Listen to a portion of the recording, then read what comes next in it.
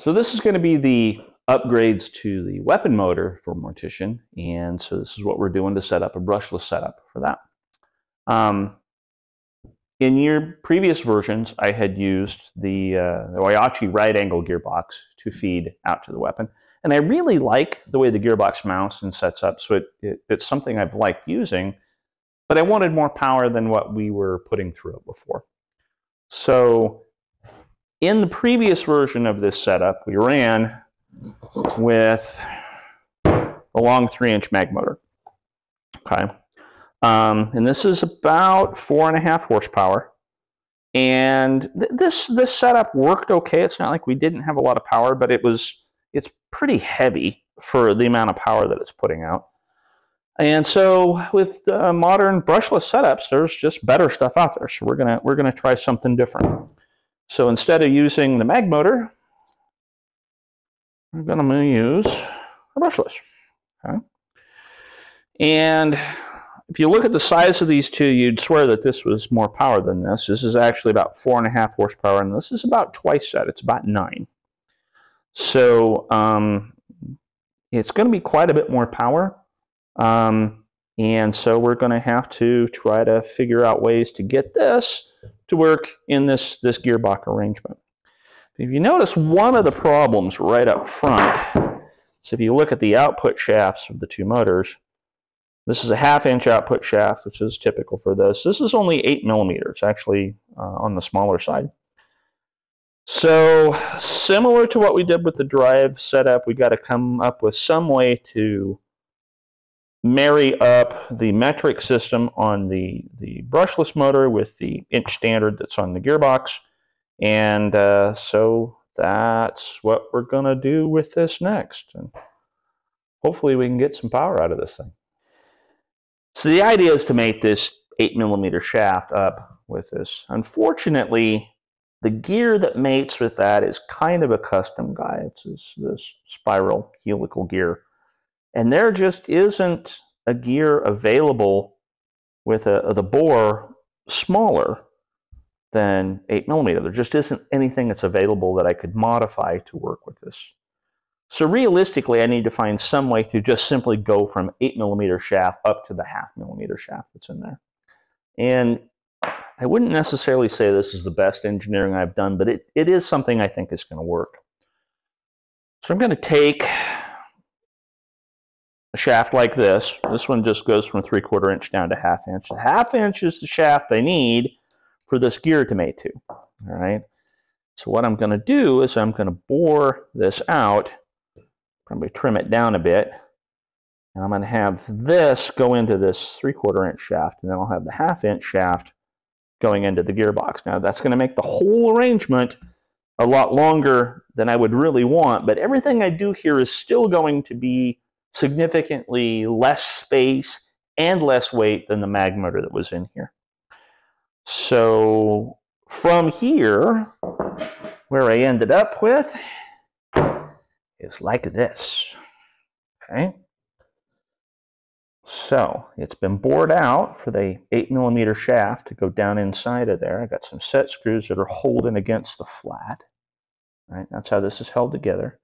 It's got a keyway cut into it for the gear. And this whole assembly is going to slide into that gearbox. The biggest problem here is in order to get all this to work, well, now it's quite a ways away from the gearbox to mount up correctly, which caused me to have to make something really custom to bolt it all together. So this is similar to how I designed the ones before the drivetrain. The motor will basically go in here and be held by the material. Shaft will come through here, kind of bolt it all together. We'll have room there for a bearing to support this before it goes into the gearbox. It's kind of an unusual piece of engineering to get it all to work, but I think when it all bolts together, we should be okay. So let's go ahead and bolt it together. See if I can make this gearbox work.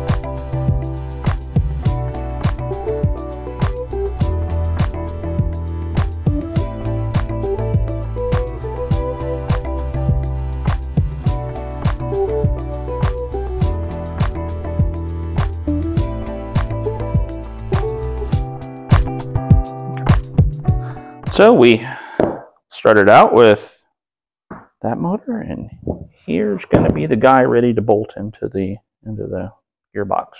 Okay, you can kind of see the extra material that had to be added to get all this to work this way. And this looks like I've added quite a bit, but if you compare it to what it's replacing, it's still quite a bit smaller. And the biggest piece of it all comes down to how much weight we're saving. Okay, so here's the old motor, 7 pounds, 4.9 ounces. Here's a new motor, even with the extra material added and whatnot for the gearbox, 3 pounds, 13.9 ounces. So we saved quite a bit of weight and gained a lot of power in the process. Well, let's bolt it all up and see how it feels.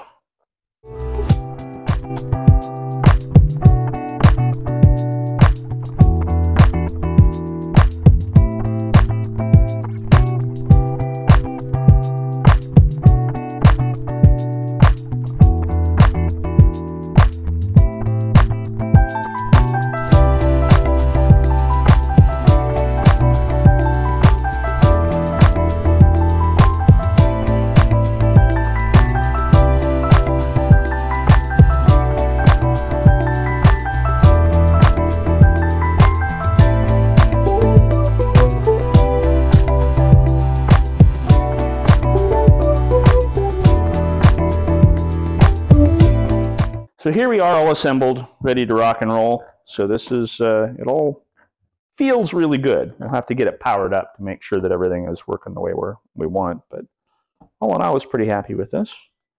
And whole assembly, even with the gearbox, 7 pounds, 10 ounces. So the whole gearbox assembly is basically lighter than just the weapon motor was before.